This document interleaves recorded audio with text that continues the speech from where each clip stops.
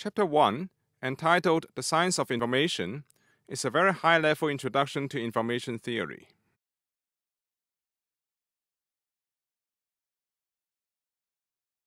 Information theory was founded by Bell Telephone Laboratory scientist Claude Shannon with the seminal paper The Mathematical Theory of Communication in 1948. Information theory studies fundamental limits in communications in the form of transmission, storage, etc. This figure, taken from Shannon's 1948 paper, shows a basic communication system. On the left is an information source that generates a message to be transmitted.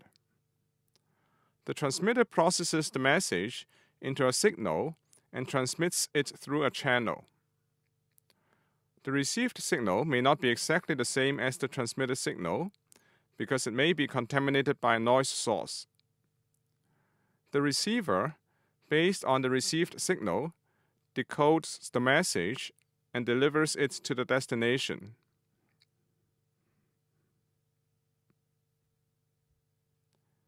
Here are some pictures of Shannon at different ages.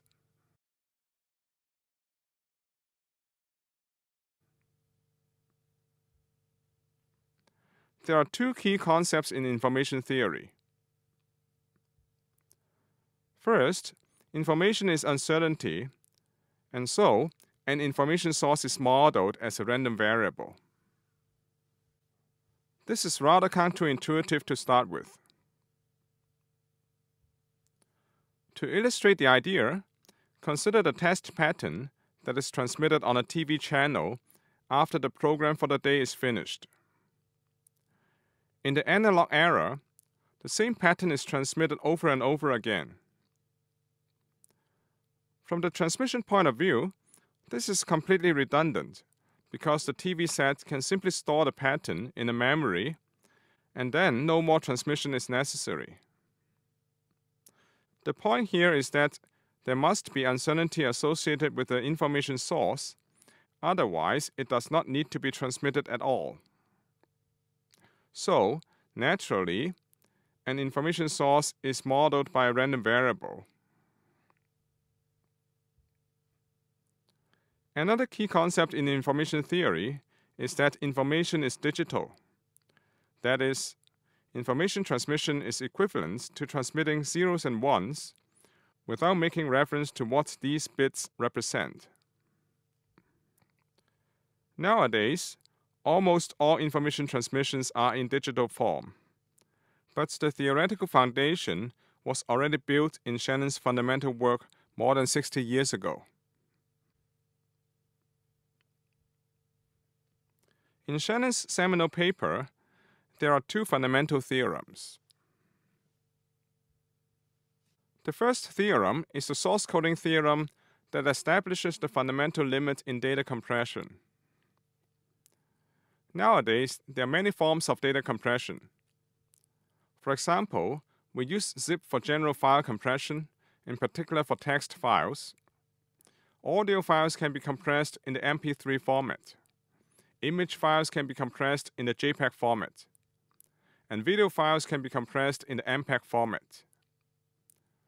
The idea of the source coding theorem is that no matter how smart the data compression algorithm is designed, there is always a minimum size that the file can be compressed. And this is what it means by a fundamental limit.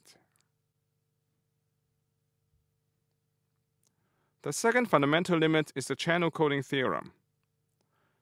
This theorem establishes the fundamental limit for reliable communication through a noisy channel. The idea is that no matter how smart the communication is designed, for reliable communication, there exists a maximum rate that information can be transmitted through the channel. This quantity is called the channel capacity. Scenarios of communicating through a noisy channel includes using the plain old telephone for voice communication, using the cellular phone for voice, data, and video communication, using the modem for computer communication, and using a memory device such as hard disk, DVD, or flash memory for data storage. At first sight, data storage does not appear to be a form of communication. But in fact, when we store information on a hard disk and retrieve the information sometime later, we are using the hard disk to communicate the information from the present to the future.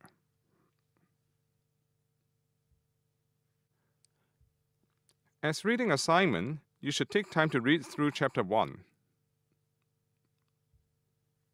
If you have access to Wikipedia, I also highly recommend the following 2 web pages. The first web page contains a largely non-technical introduction to information theory. And the second web page contains the biography and contributions of Claude Shannon, a legendary scientist of the last century.